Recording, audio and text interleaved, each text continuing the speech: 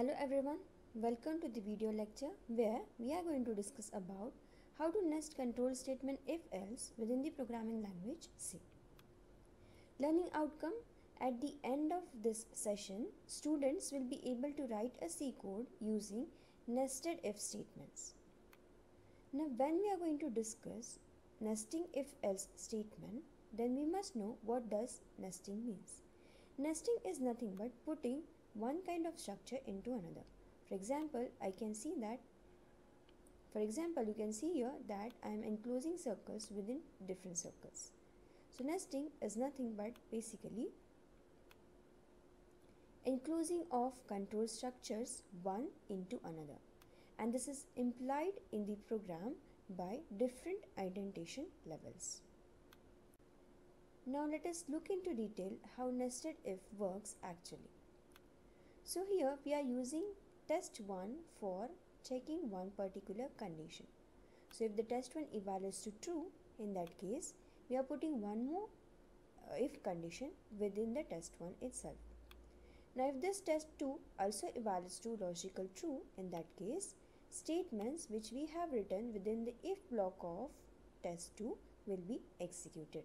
That means that for execution of these if block statements, test2 as well as test1 has to be evaluated to logical condition true. Now after execution of these statements, then program may continue to execute the statements whichever has written after the nested structure. Now what if the test2 happens to be false? In that case, if we have written any else block statements, those will be executed, or else the program will directly continue to execute statements just below the nested structure. Similarly, if the test1 happens to be false, then all of these statements will get skipped from the part of execution, and the program will directly continue to execute the statements after the if-else structure, nested if-else structure. What could be the syntax for writing these statements inside C? So as you can see here, first of all we must write down the keyword if followed by test1. And then you can write down the statements which have to be executed if this test1 evaluates to logical true. In the same if, we are enclosing one more if structure followed by test2. So the statements which are written in block 2 will be executed if test2 as well as test1 is evaluated to true condition. So in this way we can nest one if else another inside another if statement. So this particular syntax or this particular structure is called as nesting within if block of statement. Now is it the only case where we can put if else structure within only if? We have one more scenario where we can nest if else within the body of else statements. Okay, so here as you can see here, test1 will be evaluated first. If it happens to be true, then if block statements will be executed. If the test1 evaluates to false, in that case we have included test2. That means that we are putting test2, which is nothing but indication of another if else block. It has been included within the counterpart of if, that is nothing but else. So if this test2 happens to be true, then the nested if statements will be executed. If this test2 happens to be false, in that case the else block of test2 will be executed. So in all of the three scenarios, after executing the respective if or else block statement, the program will continue to execute statements just below the nested structure. Now what could be the syntax for writing this?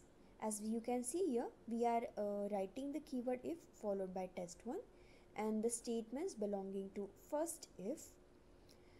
It is followed by the counterpart of if, that is nothing but else, and we are nesting test2 within the else block. So as you can see here, if the nested if statement have to be executed, in that case test2 has to be evaluated true and test1 has to be evaluated to false. So we can also nest the if-else statement within the else statement. So this is called as nesting of statements within else block. Okay, time to reflect. Go through the given program and try to find out what could be the output of this particular program. Pause the video for a moment and think about it. I hope that you have got the corresponding answer. So as you can see here, we are writing if statement within another if. So we are using basically nesting of ifs. So what is the condition? The given value of n is nothing but 10, and 10 being greater than 5, the statements, this condition evaluates to true. Hence the program's flow will come inside the curly parenthesis of first if.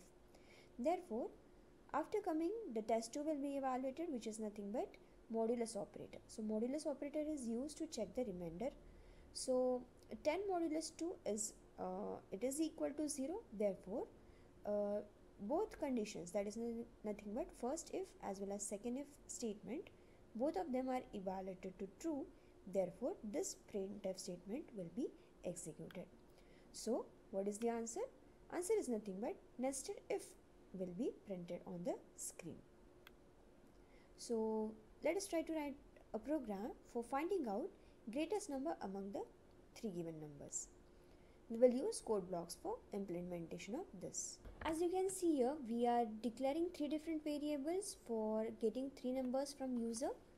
So printf statement is basically used to display the message, and we will be using scanf statement so as to read the three different numbers from user.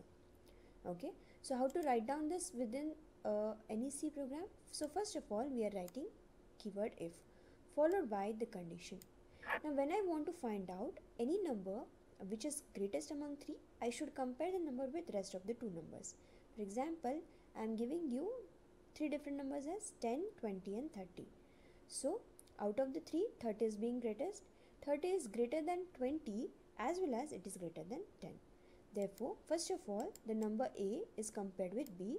If it is greater, then only it will be compared with C as well. Now, if both of the conditions will be satisfied, then we can say that the corresponding number A is greater. Now, if this condition happens to be false, means what? A is not greater than B. In that case, the program will come inside the else block of statements. Okay. So, in this case, first of all, the implication of A is not greater than B means that either it is less or it is equal. So in that case, we should compare value of B along with C. Now if B greater than C is also true as well as B greater than A is also true, therefore in that case I can display B is greatest one. If all the three different scenarios happens to be false, in that case automatically the else part of statement will be executed. So as you can see here, we are putting if-else block inside else as well as we are putting if within another if. So we are using nesting of if structure. Let us try to find out its corresponding output by running the program. I'll give three different numbers as 19, 35 and 90. So which one is the greatest? 90 is the greatest number. So the program is showing you the correct answer. Now what if I give some different values, such as I'll give the first value as 12, then 6 and then 7, 8. Now as you can see here, out of the three numbers, the first one, which is 12, is greater among the three. So as you can see here, the program shows you the correct answer as 12 is the greatest one. So in this case, the first condition, 12 being greater than 6 as well as 12 being greater than 8, both conditions being satisfied, therefore this printf statement will be executed. So in this fashion, we can go on giving different kind of values so as to check whether which number is greatest. We can find out through this particular program. So nesting if is nothing but using if-else statement either inside if statement or within the else block of statement. So this particular video was created by using following references.